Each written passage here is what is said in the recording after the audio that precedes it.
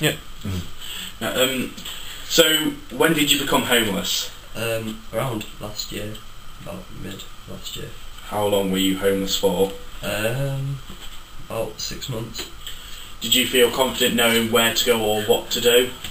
There was times I'd have a place to stay and stuff, but apart from that, it was kind of hit and miss with everywhere really. Did you know of any of the services like SDH or Doorway? I was on Doorway, but they didn't do anything. So you wouldn't rate them as a service then? Not really.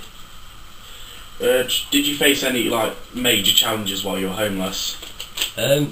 Eating. Like, I pretty much living off 25p pasta packets, Sainsbury's Basics ones, and cheap crisps for the entirety of it really. That was pretty much the biggest. What was it like actually being homeless?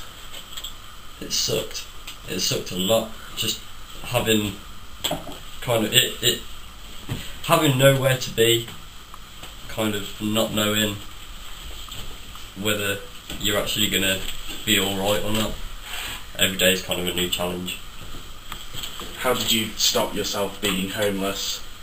I got a missus and I went and moved in with her. When you were homeless, did you have any like bad experiences?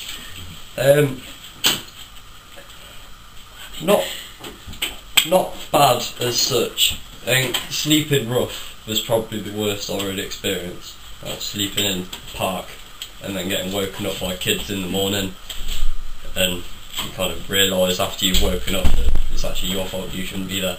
Yeah. It's not your bed. Is there anything you did that you regret?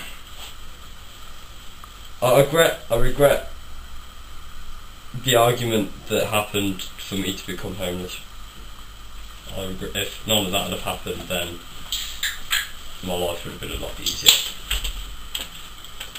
Is there anything you'd like to say to young people that may become homeless? Just take any opportunity that you get. Don't throw anything down, because at the end of the day, you'll learn to like it more just for it being there.